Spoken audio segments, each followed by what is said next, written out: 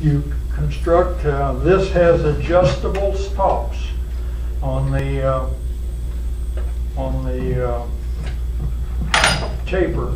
This is actually a table leg for that little table I showed you several slides back. I've made a number of these, and I made them on this exact jig. And what you do on any taper, rather than on the plan, it'll say 2 degrees. Okay. Can you tell whether that's 2 degrees or not? It's about 2.5. Right. When you look at a plan and it's got a degree mark on it, go find another plan. All right? Because what you're interested in when you taper a leg is, where does the taper start? Okay? If it says it starts 5 inches down from the top, measure that, and that's your mark. Look at the bottom and find out how wide it is, okay? And make a mark there, okay? And you line it up like this. You take that mark on the bottom and line it up where your blade is going to cut right there. And you take the line where you mark the taper to start right there and line it up there. And you clamp it down like this. All right, and when you clamp that down, now it gives you the opportunity. This jig does, they're not all like this, but this jig does. You can slide these stops up here like this. They're adjustable. You can slide them up. And now what I have done is I have established my fence. All right, because the fence determines your relationship to the blade. Okay, now I have that clamped down and I can run it through the saw and I can cut that taper.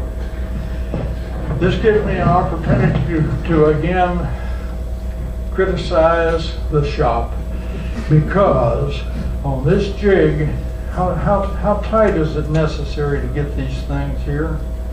Just kind of snug to where they hold this down to the board and you can run it through the saw. Yeah. I have personally come in here and reattached this bar to this thing at least 3 times, because people crank these down. I don't know whether they get a 12-inch pipe wrench or what they do. But they tighten them down to where they pull this thing away from the sled, and that is just absolutely ridiculous. You snug them down to where they hold the board. And while I'm on that soapbox, I'll talk about the locking knobs on the table saw. Okay, when you tighten stuff down, you only need a 1/4 of a turn. You don't have to bring Tarzan back in here to undo it next time you want to adjust it. So when you tighten locking knobs or clamping knobs or any type of knobs down, do not gorilla tighten them. It's unnecessary. You wear them out and you make the guy that follows you on the machine very put out with you. So on those cross pins that you're using for the pins, are those bolts or are those round stock? Or those are 1/4-inch aluminum. 1/4-inch aluminum scrap that I salvaged somewhere. Pass it around and look at it. Okay, I want to move on to the next jig, because again it's a taper jig, but it's a special taper jig because 2 weeks ago when we had Nancy Hiller in here, part of the design of her project was this desk leg. Okay. All right. That is a rather tedious leg to make. And just to describe what's necessary here, you put this on the drill press and you drill through part way with a 5-inch Forstner, with a 5/8-inch Forstner bit. You turn it, drill through, turn it, drill through, turn it, and drill through. And I had an example here somewhere. Okay, anyway, you can imagine that hole drilled through. Well, the bottom of that hole is where your taper has to end. The taper started 10 inches up here, okay? That established this angle. All right, so now you put this in here like this and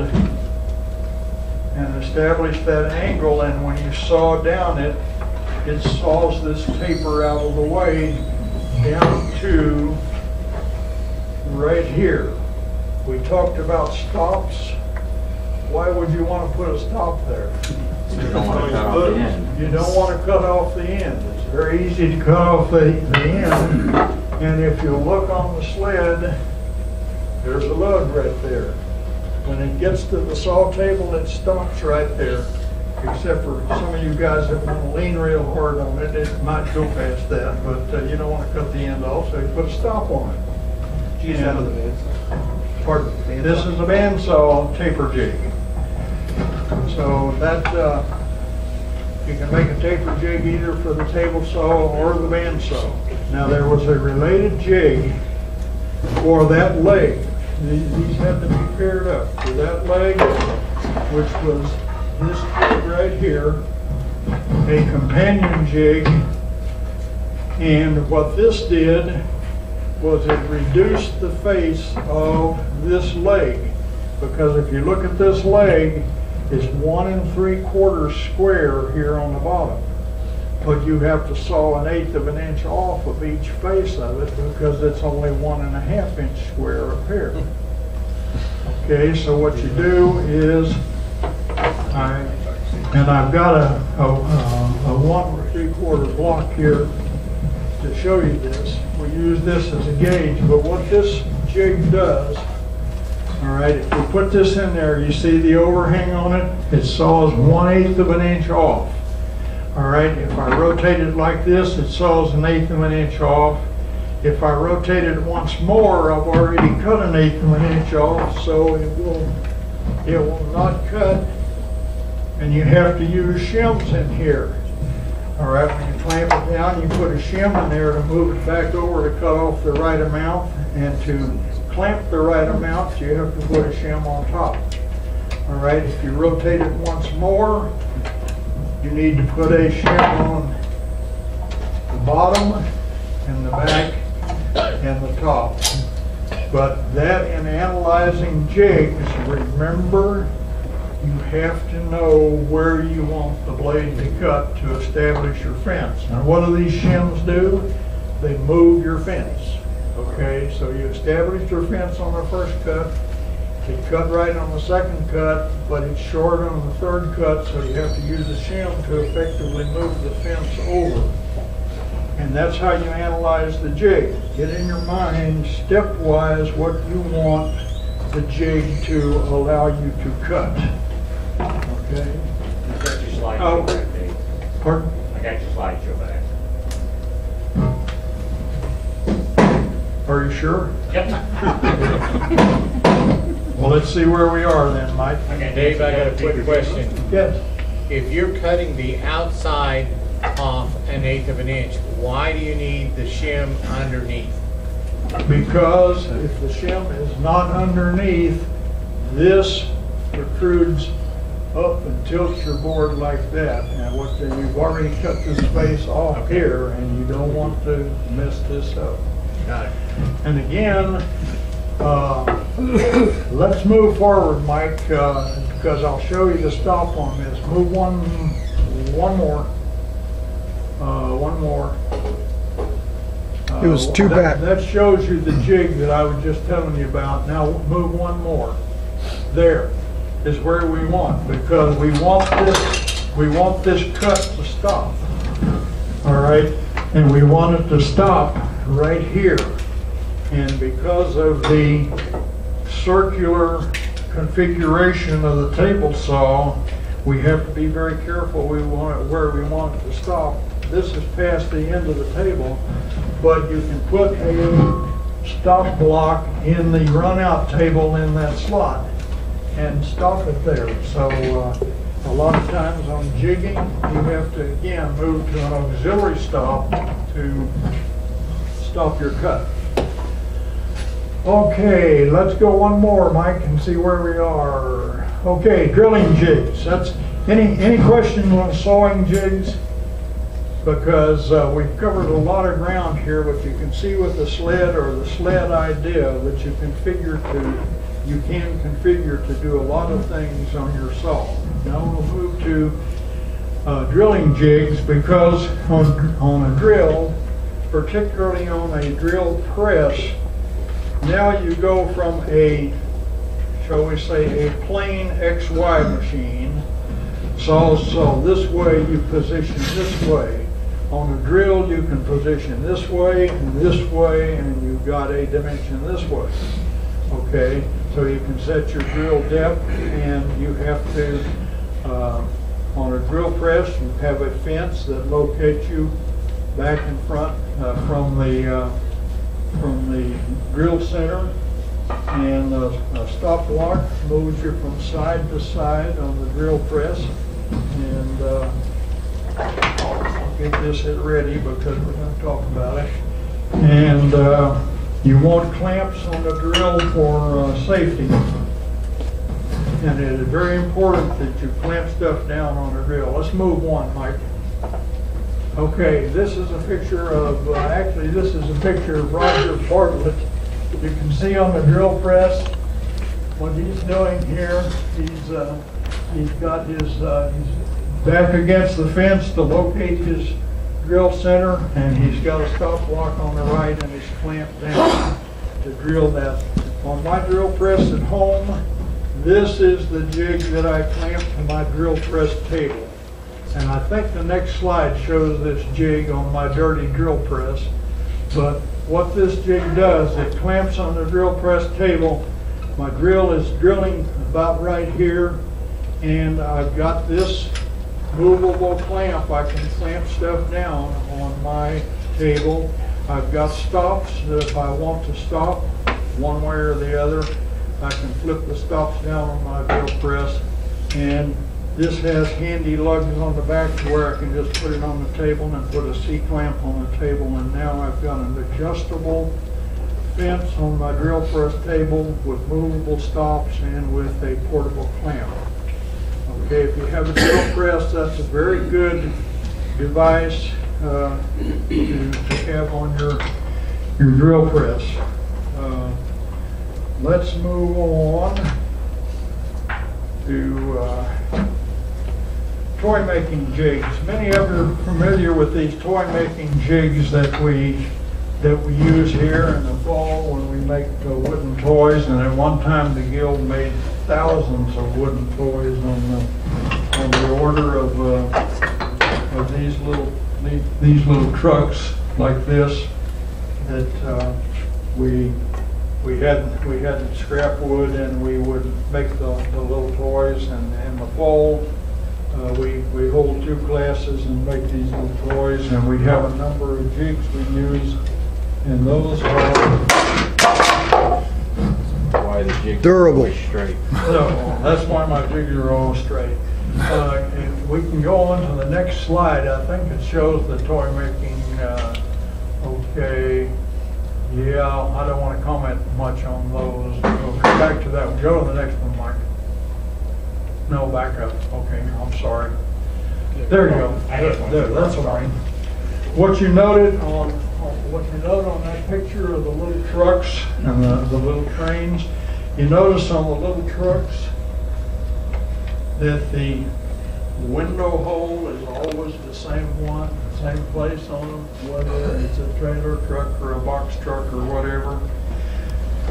This jig here sets you in here, and you can establish where you want the window. You can either drill it there, or if it's a different model of truck, you got a flip stop, you can drill down to there.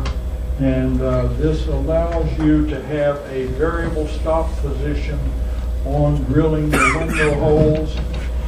This is exactly the same on the axle holes on the truck. And this was Norman's idea. He's got marked on here what model truck you're making. You want to use which flip stop. So we got them labeled A, B, C, and D, and it makes the jig kind of foolproof. And that's a toy drilling jig. some of the other jigs we use on toys are, what happened to my video? Okay, go to that one right there. You see right there, the toys are made. Dang, I got too much stuff up here, guys. The toys are made on a base right here. The toy train, you start out with square bases, and the toy train is made with these bases that hook together. And if I can find my bases, there they are, right there. The train starts out with blocks like this, except they're square on the ends. All right, you can use a stop block on the table saw, and you can saw, these are 6 inches long, 1.5 inches wide, 3/4 of an inch thick. You can saw a whole lot of these. About 2 years ago, for a Head Start school, we made 250 trains. 250 trains, there's 5 of these on each train.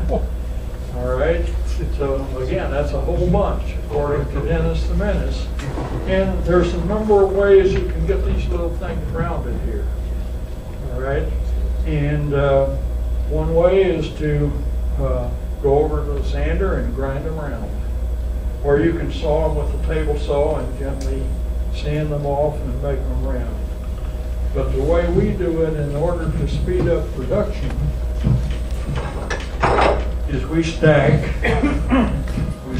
20 of these blocks in this jig right here, all right, and clamp them down, and we take a 3/4 inch round over router, all right, and we run this jig with 20 of them this way and turn around and run them this way and flip them upside down and run them this way, and just pretty quickly we can make several hundred of these, and we can uniformly round the ends.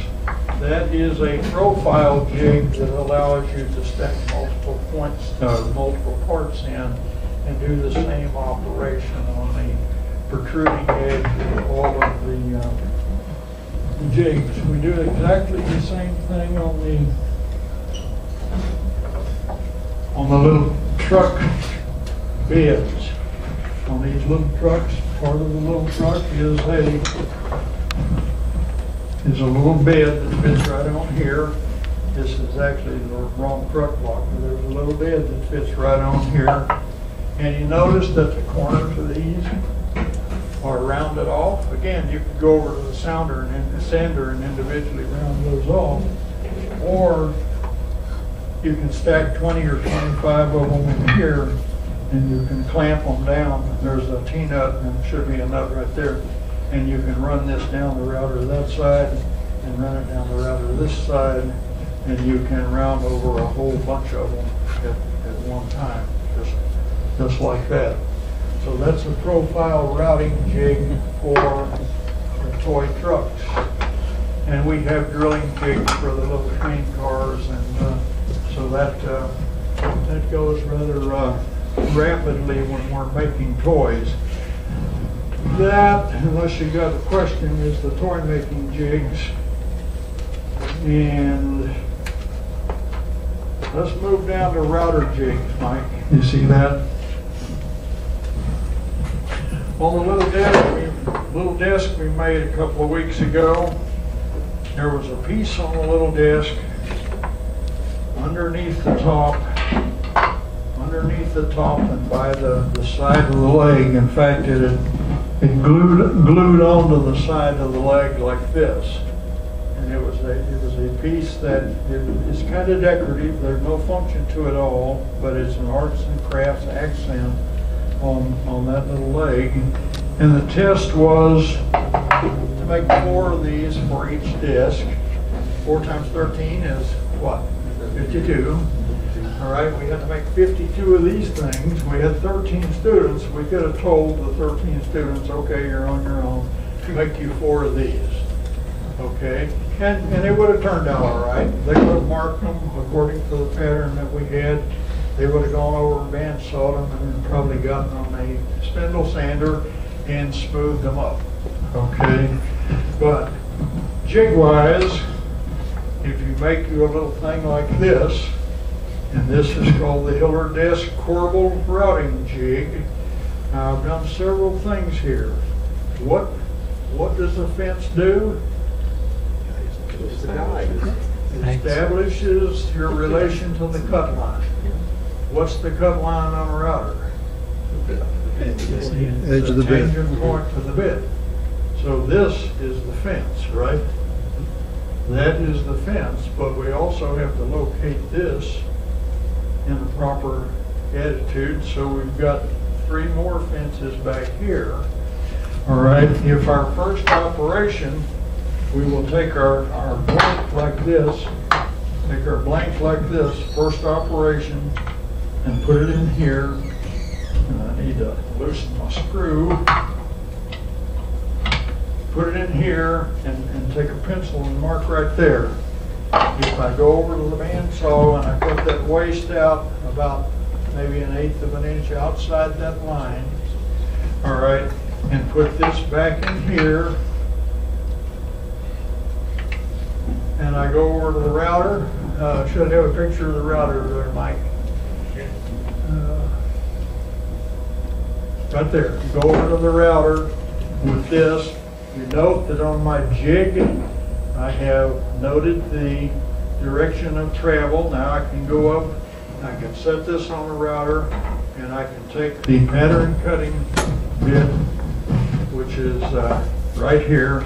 In case you've never used one of these things are super. This is a white side compression pattern cutting bit. We have 2 of them here in the shop, and those cut very, very clean. And they will grab, but they don't grab as badly as a straight bit. And when you get that finished cut made, it looks just like this. If you want to pass those around and look at them. All right, we had the same operation on a little apron face for the front of the desk. And it was cut like this on the bottom, exactly the same jig. We have just redefined the fence line. Okay, so that is that kind of a router jig. Let's go to Andre's table leg right there. Okay.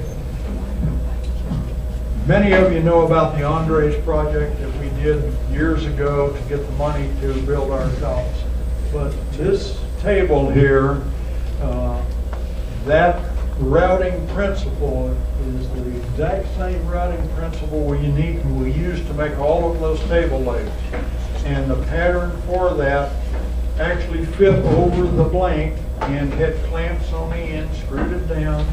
And we guided that entire edge on both sides by the router bit to cut that shape. We also did the hearts in the benches like that. So you can see by pattern routing and making the jigs for it, you can do a lot of curved work and fancy work that you can't do on a saw, and even a bandsaw. If you did that very carefully, you'd still have a lot of smoothing up to do. And we made, I think all told, for Andres, we made about 30 tables. And we had to make 60 of those pieces of wood, and it would have been a lot of work on a bandsaw and smoothing up. We made them not very quickly, but we made them consistently in the same way by using this pattern routing technique. Now, I want to draw your attention to, see this?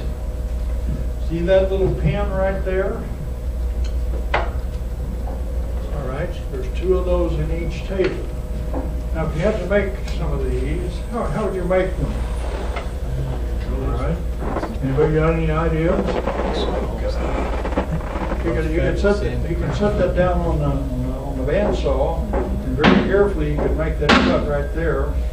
And you can kind of angle it, and then you'd have to smooth this up, and you come back and saw this around. And, or I don't know. Anybody got any ideas on how to make that? Yeah. Use using a router jig? Let's put on CNC machine, cut out as many as you want. Okay? Did you make a long piece and then cut off? No. Dave, do you have a jig for that? Do I have a jig for that? Boy, do I have a jig for that. What you do is, you start out with pieces like this, okay? This happens to be what you need to make that little thing right there. If you take your two pieces and the appropriate jig, you can put your first piece in here. Now you play like this saw cut is not there, but you put the piece in there and you run it down the saw, and when it comes back,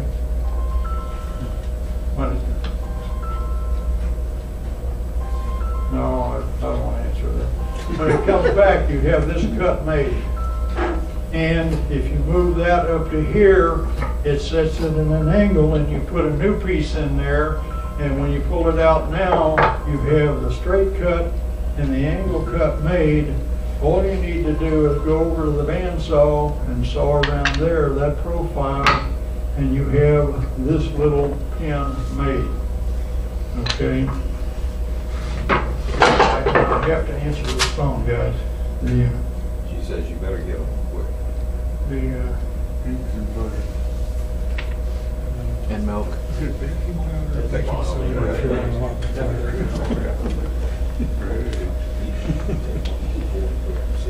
Okay. All right, I'm sorry for the interruption. When you cut the hard saw, Do it. Yes. did you first cut it out with the jigsaw and then come back and We clean it use up? the same We thing for cut it out basic with the woodworking. inch and an eighth force in the bit. Drill the starting hole. Drilled the ears, then we So came how down. did you deal with the waste when you finally cut through It's been with like the these router? You don't have a piece flying around or anything? No. You look at this router bit. If you look at this router bit, it doesn't leave any small pieces. Wow. Spits out sawdust. It spits out sawdust. So anyway, that's how you make those little pins there. Let me see what that was, the Andre's pin jig. I did pull out the jigs. Has anyone ever seen Gary Milky make the trophy plaques for All-Star trophies? I'm going to skip that in view of the time, but Gary does a operation that we worked out called pattern sewing, and you can take the shape of the trophy flag, and I've got steel pins in that. You can lay it down on the blank and then put an auxiliary fence on the table saw, and you can make that trapezoidal cut on the table saw just without any positioning at all. You just follow the pattern. But I don't want to get that out because I've got a couple of other things that are going to take some time to show you here. And what I want to do is go to Paper legs. special jigs. Yeah, I want to go to the 8-sided tapered legs because this was the Andre's project, again part of the Andre's project, and we made 70 chairs. 70 chairs times 4 legs, times 8 cuts per leg, plus turning a tenon on them. Anybody want to make some legs? Yeah. Anybody want to make some legs? This is a rather tedious operation unless you know how to do it. And if you know how to do it, it's very simple. Now, let's analyze this. The first thing we had to do is put this on a lathe and turn this tenon. That's rather straightforward lathe work. All right, now, since we put it on a lathe, we had to drill a center hole in either end of it to suspend it on the lathe to turn this. And now we have to establish the taper on it. So it would make reasonable sense if we put a a pin in that end and then move this pin over here a certain amount to establish this taper. Now, let me show you how we did that. Do I have a jig for that, Mike? Yeah. I've got a jig for that. Dave, I'm gonna move your mic up a little bit, keep rubbing against your shirt, so you don't get so much feedback. Can everybody hear me? Yeah. Static. When you Every move. time, that's better. Okay. What we did on this is there's a pivot back here on this jig. And there's a pivot up here on this jig. And we can take this piece and we can put it on that pivot. And we can screw this pivot down and we have established our taper line on this. All right, we've established our taper line and we have the leg established to solve the right taper on it. What's the problem at this point? Turning it. Sawing them all. Indexing. Now remember, Indexing. I said you had to worry about indexing on some operations. Now, this is going to tax your mind. This is going to tax your mind, and we're going to do it. Let me get the thing here. If we start out with a square like this, and it's suspended right there, and we've got the right taper on it by just moving around and registering to the bottom or to the side, we can saw those faces off, right? All right, so now we've got a four-sided tapered leg. Now, the only trick now is to get this four-sided tapered leg eight-sided, and the way you do that is you've got to come in here and you've got to saw these things off. All right, and the trick is to get them indexed properly. Well, what is this angle right here? 90 degrees, okay. So I could index that like this if I wanted to with the 90-degree block here, right? And I could saw this off. And I could rotate it around and get all of those sawed off until I got over here where that. But it just so happens that if this block is wide enough, it'll register 90 degrees there, and I can still saw this off. So I can saw that off, and how do you get it registered? You make yourself a 90-degree block. All right, and you slide it in here, and you slide it in here until it locks on the face, and it registers that edge there, and then you can slide the block down and rotate it one, and you can slide it again and rotate it one, and you can index it all the way around, and you end up with an eight-sided tapered leg. And like I said, easy if you know how to do it, right? Yeah, brilliant. That's how you add indexing to your jigs to get the rotation you want. And think about what you have to do, because a lot of times you have to make an auxiliary piece that is your reference fence. All right, so we've got a fence here, okay, that establishes this thing, but this establishes the attitude of the workpiece to the blade over here. All right, and if we go back to our original slide there, the things we have to do, we have to establish a cut line, which was right here. We have to establish the fence. We have to clamp it down. And now is our sixth element, we had to index it. Now, let me get to a fun thing here, because this is the last example, not the toys, those are books I wanted to discuss with somebody else. But many of you have, or you have seen, these little scrapers. Let's go. No, I don't want to move right now. Anybody got a glue scraper like this? How many? So a lot of you have these glue scrapers like this, and a lot of you have them made in different configurations. This is just a paint scraper blade stuck in a little. I think this is maple. Yeah, stuck in a little maple block, and I like them this size. I've been using these for years because they just fit in my hand. They just slide in my apron pocket, and I've got these laying around the workshop because they're great for scraping off glue. They're great for scraping runs out finish. If you've got a raw edge on a board that you want to get rid of, all you have to do is run down it like that, and you can take that raw edge off. So you want to make your little scraper block like this, okay? And then we'll make it 3 inches, just saying your hand is the same as mine, but you can make it any length you want to. But let's analyze this, okay? This is the last exercise, but let's analyze what we want to do. We want to take a 3-inch piece of wood, all right, and we want to drill a hole in it on the center. We can get on the drill press, and we can do that with the stop block, and we can drill this hole. And we want to make this slot cut right there on the bandsaw. And well, that's kind of tedious running that up to the bandsaw. It violates the 3-inch rule. Yeah. And what if it slips off, or what if you sneeze?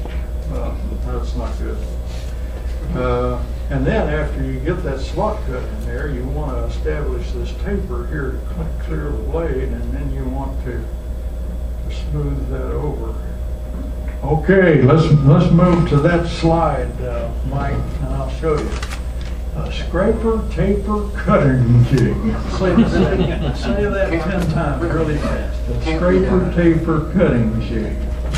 All right. What I have here is where this little scraper came off of. What I have here is the reasoning. You don't want to handle a 3-inch piece on any kind of power tool, right? So you make it twice as long. You make it 6 inches long, and now you can hold on to it, and you can put it up next to the fence. And with 6 inches long, you can drill a hole in either end of it like this on the drill press using a stop. All right, and now you can go over to the bandsaw and very safely guide that up there and cut the little slot down. And then you need a jig to cut the tapers. You need a scraper taper cutting jig. Okay? And the scraper taper cutting jig goes on my 14-inch bandsaw. It looks like this. All right, and if you note on the picture there, what happened on my picture, Mike? It's there. It's up in the corner. Look at that picture there on the right. Is this jig? If you put that in there, I have established what? My cut line on the saw. I have now an angled fence. I have a stop block, okay, and I've got a guide on the saw, and I can cut these all day long. Then I can go over to my table saw and position this and cut it in 2 pieces like this. And now I got 2 little scraper bodies. If I go over to the sander and kind of smooth it up and round the thing off and put a blade in it, I've got a handy little scraper. Okay. Now, for you guys that already have these, you're going to have to bear with me and acquire another one. For you guys that don't have them, when you get a jig like this and you get started, it's hard to stop. So I made everybody one. If you just pass